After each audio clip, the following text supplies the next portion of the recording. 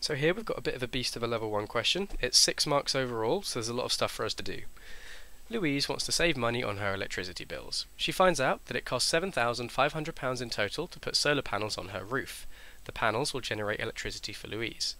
She can sell any extra electricity she does not need to her electricity company. Louise thinks she can get £150 every 3 months for the electricity she sells. She also thinks that she can save £300 each year on her electricity bill. Louise works out it will take less than 10 years to cover the £7,500 for the solar panels. Is she correct? So there's a couple different things going on. She is saving money on her electricity, and she's actually gaining money by selling electricity back to the electricity company. Let's work out, in 1 year, how much money she makes from the electricity company, actually earning money by selling her electricity back to them. We are told that she makes £150 every 3 months for the electricity she sells. So the first thing I'm going to do is work out how much she would make in 1 month. If £150 comes in every 3 months, then every month it should be about a third of that. So this £50 tells me that she earns £50 monthly. Monthly earning. Good. So what is that in a year? Well, there are 12 months in a year, so take your monthly earning and times it by 12. So in a year she earns £600.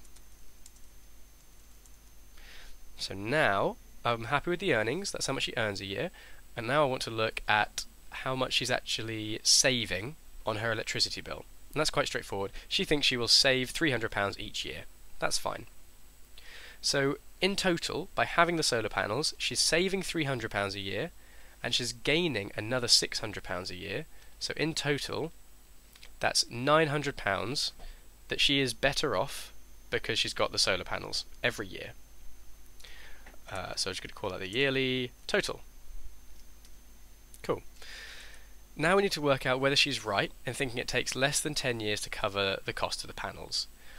Well, if I take this yearly total that she's going to be better off and multiply this yearly total by how long she thinks it'll take, that answer will be how much money she is better off over this amount of time.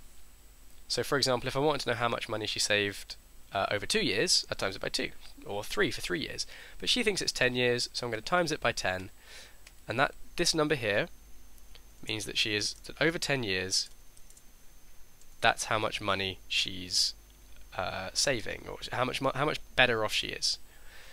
So, is Louise correct? She thinks it will take less than 10 years. I agree, because in 10 years she's saving £9,000 and her panels only cost £7,500. So, is she correct? Yes, she is. Now part B wants us to show a check of our working out. So as always, when there's a check question, I'm going to set it out like this to show the examiner and to make it really clear that I'm answering part B of this question now. So to show a check if you're working, I'm going to take one of the 4 calculations I've done here, doesn't matter which one I choose, and I want to do it backwards to show a reverse calculation to make sure the numbers make sense. I'm just going to choose this part here. So reverse calculation, I need to start with the answer, which was 600.